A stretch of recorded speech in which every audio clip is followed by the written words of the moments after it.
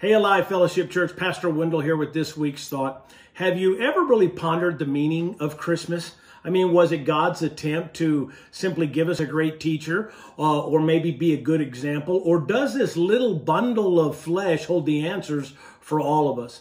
Now, we can never fully understand the depths of all of God's mysteries, but we can, by faith, know that Jesus was sent to this broken planet to die.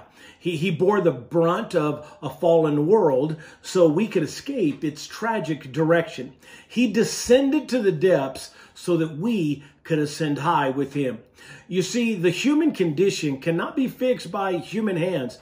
There had to be a sacrifice to pay the price. There had to be a person to live the life, and it had to be perfect.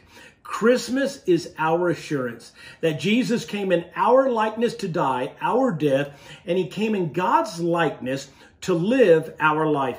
In him, the image of God and the image of man met, and now he lets them meet in us.